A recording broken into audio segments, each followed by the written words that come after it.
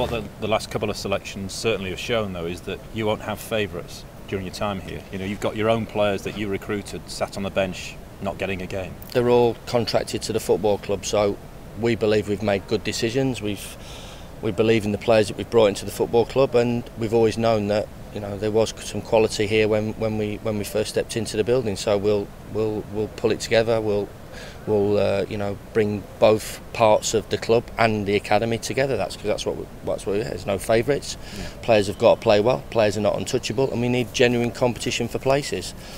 You know, there's some players that are in, you know, they're in the first 4 or 5 games of the Sheffield United career and might take time. You know, there's been loads of examples of players that have not hit the ground running that have become crowd favourites and, you know, and really good players for the football club. So, you know, I'm sure that will happen. But at the moment, you know, we have to make sure that we put a side out there that, you know, players don't get dropped or get left out for one mistake. But, you know, there has to be a process and there has to be genuine competition, and we feel we have that. We look at the group now, Paul, compared to when we walked into it. We feel it's got balance. We feel we've got, you know, a lot of qualities in a lot of areas. We're still a load of work to do. We totally understand that, but you know, I think we've talked about it before. The short-termism in football is ridiculous.